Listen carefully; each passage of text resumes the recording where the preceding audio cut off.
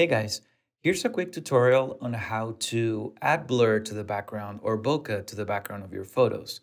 I have this photo that I think would actually benefit from having the background with a little bit more blur and even enhance some of the bokeh that you see on the Christmas lights.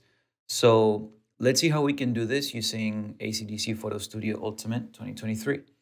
Um, the first obvious choice would be to go into edit mode and select blur background. ACDSee will automatically blur the background for me, but I can't really tweak the blur that I'm adding to the background. So I'm just gonna hit Control Z and go back. And what am I gonna do is I'm still gonna use the AI actions. And the one I'm gonna use is select subject. So let's go ahead and do that. It does a pretty good job at selecting my subject. You can see though that there's one finger that the AI couldn't really detect. So all I have to do to incorporate that is I'll first go to the overlay option so that I can see in red my selection. And then I'm going to go to the top and select brush selection so that I can add that finger. I'm just going to zoom in a little bit.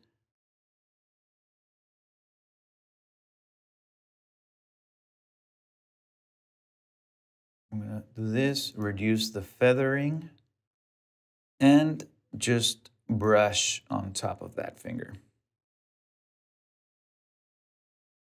So that's good enough. Now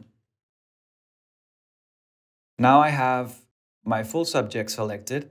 And what I have to do to actually affect the background is to invert my selection. So I'll go to select and then hit inverse. Now I have my background fully selected and I'm going to change again my overlay option to marching ants so that we can see exactly what we're doing to the background. So after selecting the background, I'm going to go to my left filter menu here and going to select blur.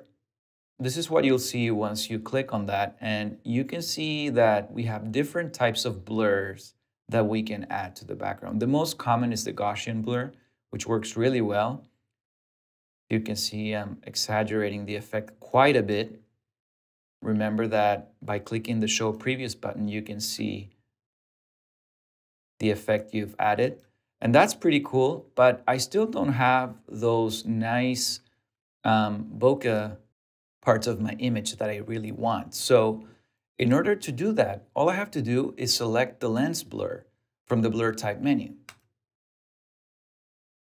Now you'll see I have all kinds of shapes that I can select that will be reflected on my image. I can go from triangular bokehs even to heart-shaped bokehs.